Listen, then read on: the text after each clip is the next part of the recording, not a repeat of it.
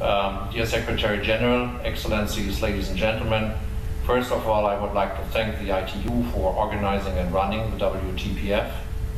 Many thanks also go to the informal experts group headed by Italy, Mr. Fabio Bigi, which developed the draft opinions as the basis for the forum's content.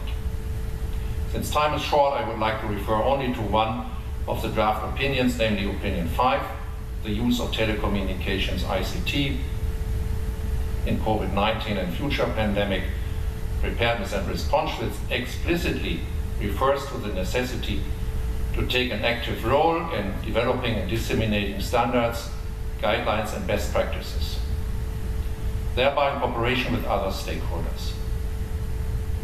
We very much welcome the effort. Certainly, the ITU has to take an active role here. However, what does it mean, taking an active role? I would suggest the meaning should be twofold. First, of course, content-wise, and I think this is self-understanding. Second, as in cooperation with other organizations, which also means supporting existing proven solutions and developing them further. Since the topic at hand is of overwhelming global relevance.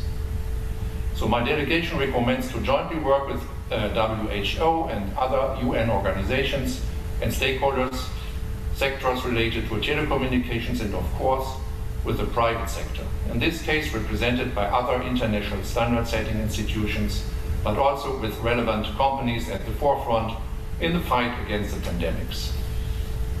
In order to achieve the best and multi-focused set of standards and guidelines, in order to help mitigate the effects of COVID-19 and future pandemics. The ITU has an excellent technical reputation which qualifies to show leadership. Like no other international body of states and governments, with all its contributors from the private sector and science, the ITU can advance the international standardization of communication technologies. Let us consider how we could also include small and medium-sized companies and their innovative strength in this process. As you know, Germany has presented our own candidate for the ITU Director's position in 2022 and does apply again for the Council. Thus, we are very much looking forward to continue and even extend our contribution to ITU's work.